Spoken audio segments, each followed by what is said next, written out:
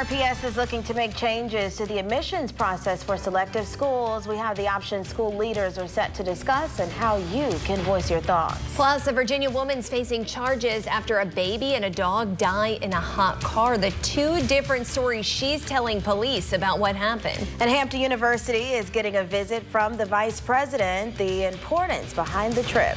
FOX Richmond Morning News starts right now.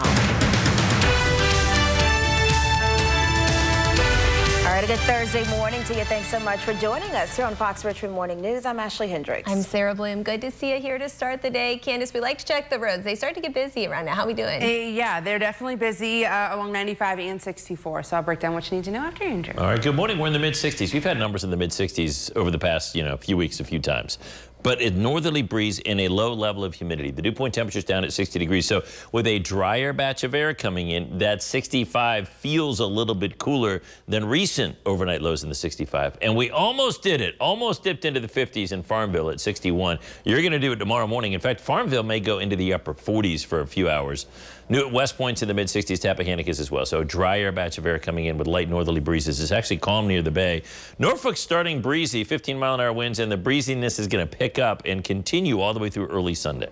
So low humidity air finally here, sunny with a cool northerly breeze as we climb into the low 80s. The rain chance sneaks in for late Sunday. Today's high temperature in the low 80s. Lots of sunshine. Candice. All right, taking a look at the roads this morning here, we are seeing some delays as we travel along 95 northbound. We've got some activity here on the shoulder near the Chamberlain exit at 76. There's two Chamberlain exits. This is the one that's closer towards the Richmond area, so try to get over to the left or center of the highway if you can. As you take that ramp, that's not too bad this morning for you. Chaco Valley Bridge, we will see some delays as we merge from 64 to 95. And then 95 near the Arthur Ashe Boulevard exit, we're starting to pick up some volume as we head towards Belvedere. So those are the areas that we're watching this morning. Leaving the east end, not too bad as you travel along at 9 Mile, Airport Drive, even Route 60 looks good. 64, we won't see those delays until we get to the Chaco Valley Bridge. Sarah, Ashley. All right, Candice, we'll check back in. Thank you.